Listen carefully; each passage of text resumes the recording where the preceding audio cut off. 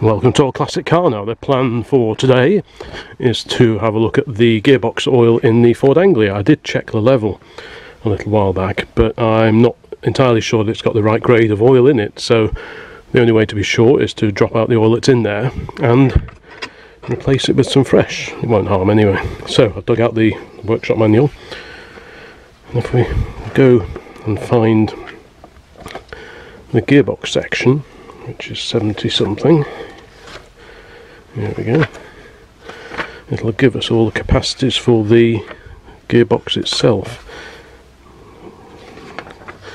Here we go, specifications, repair data and wear limits. This is for all the Ford 8s and 10s, the Ford Anglia, the Prefect, the 5 and the 10 hundredweight vans, the Pop, etc. So, right, here we go.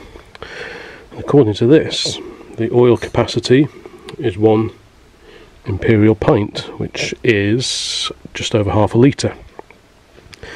Now it says extreme pressure gear oil SAE 90, because I know in some old gearboxes they don't like having EP90 due to some of the additives that are in there. The yellow metal parts within the gearbox don't approve of EP rated oils, so I don't know what's in there, so I'm going to make sure that it has SAE 90, the straight 90 gear oil, and then at least I know that it's the right stuff that's in there. So I've got some oil on the shelf, so that's all good.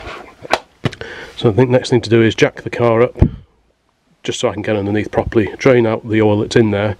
Like I say, it's only just over half a litre, so it's not much at all, and then have a look at filling it up again, which you do via the inside of the car. Right, let's go and find the jack. Well, that's the jack, and the stand's dug out, so I'm going to jack it up to drain it. Once it's drained, I'll drop it back on the floor so that the car's level for refilling, which you do from inside the car.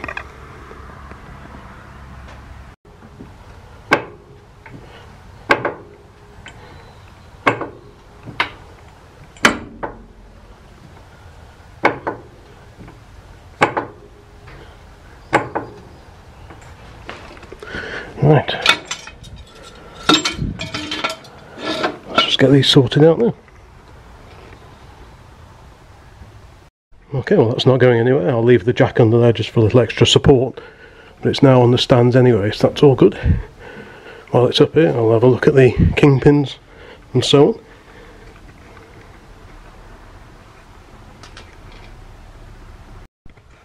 Now there's the drain plug. It's just over there. Quick look underneath, pretty good, just spread a little bit more oil around sometime, but it's looking fairly oily for the most part. That's all good.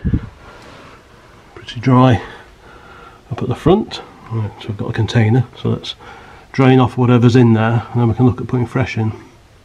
I always like to have fresh oil in things and I know exactly where things are at.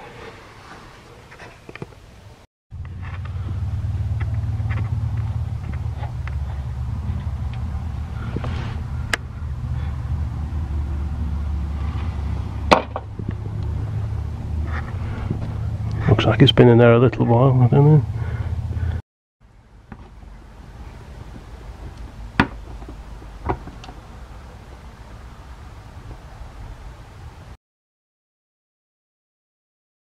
Well, I'm advised that the front gate needs oiling, squeaky hinges, so while the gearbox is draining, let's go and attend to the gates. Well, that's the gates done, so let's have a quick look at the gearbox oil. It should have finished draining out by now, surely. Ouch.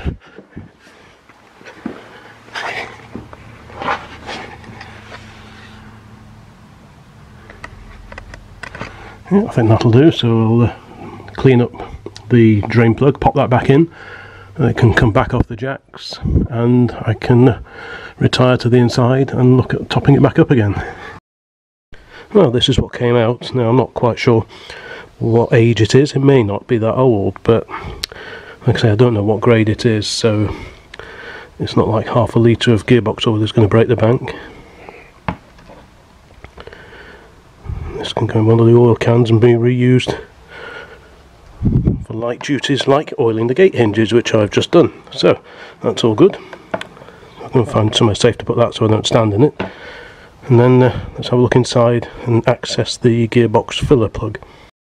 But before I do that, it has to come down off the stands.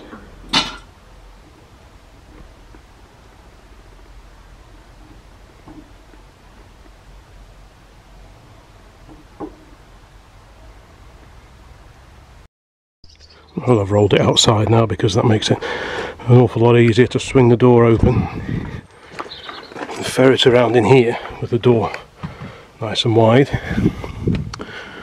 So let's take this mat out. You have to carefully lift up these original mats. I say carefully because you don't want to damage them, because after however many years it is, they're not going to be as flexible as they were when they were new. Right, okay, I can't really do this one-handed, so I'll be back in a mo. Well, there are two ways to fill up the gearbox on a Ford Anglia or Pop 103E, any of these little side valve Fords. You can either fill up through the dipstick hole, which is there, or you can take the gear lever off, which isn't a big deal, it's underneath this rubber thing, but as we're not in a great rush, I'll go and find a funnel and I think I'll fill it up through here.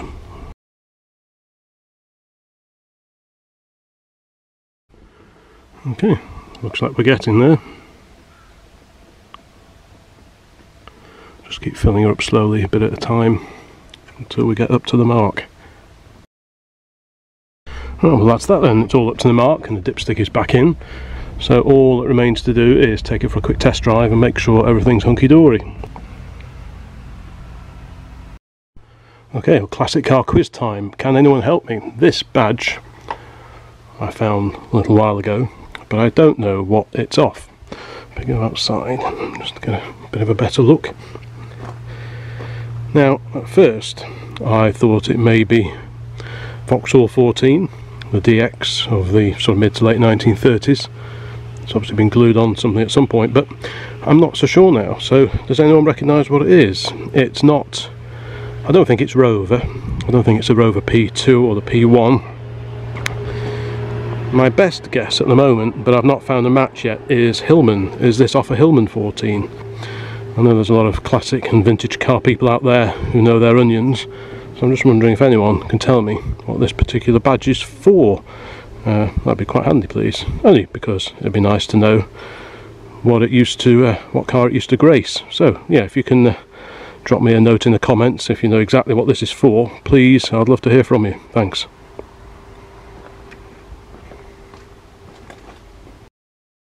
I'll do a proper video, but I have actually cleared out some of the clutter from the little Morris now. There seems to be quite a lot of interest in this tiny 1932 Morris Minor, the £100 car, as Morris marketed it as.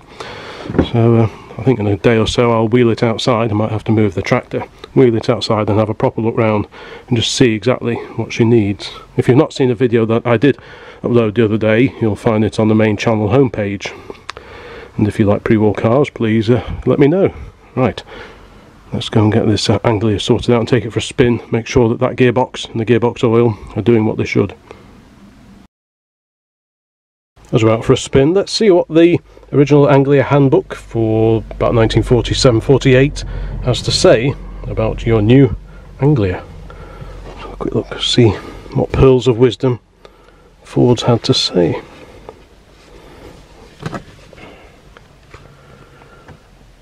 Although your Anglia has been designed and built to provide you with an economical and reliable means of transport for many thousands of miles, no amount of engineering ingenuity or care in manufacture can take the place of reasonable attention and avoidance of misuse by the driver. It is as important to be thoroughly familiar with the points requiring periodical attention as to know how to drive.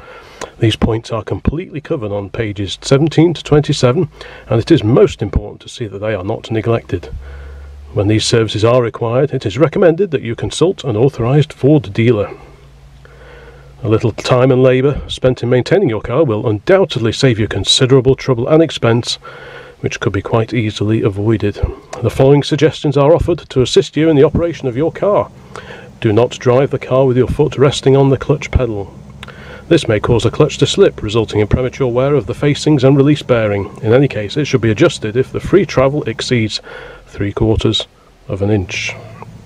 When you change gear, make sure the gear change lever goes right home. This will reduce wear of the gears to a minimum and prevent possible jumping out of gear. Do not race the engine when it is cold, as this is liable to cause undue wearing of the moving parts. The oil requires a minute or so to warm up before flowing freely to the bearings.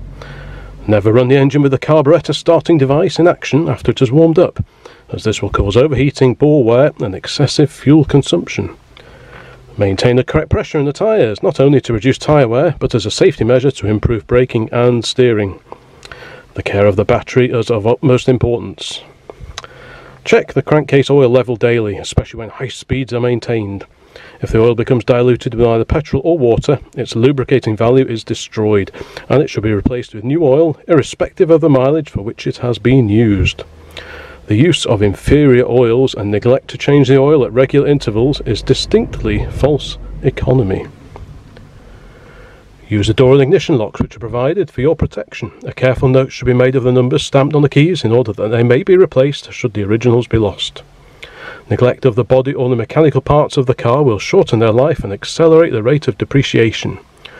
Periodic chassis lubrication is far less costly than the premature wear of the mechanical parts resulting from neglect. To obtain the best result, a new car should not be driven for the first 500 miles in excess of the following speeds. Top gear, 30 miles per hour. Second gear, 17 miles per hour. First gear, 10 miles per hour. Afterwards, the maximum speed in each gear may be worked up by degrees, and short bursts of speed employed before driving continuously at a fast rate. And those were the owner's responsibilities for the buyer of the Ford Anglia E494A. Right, let's carry on this little journey.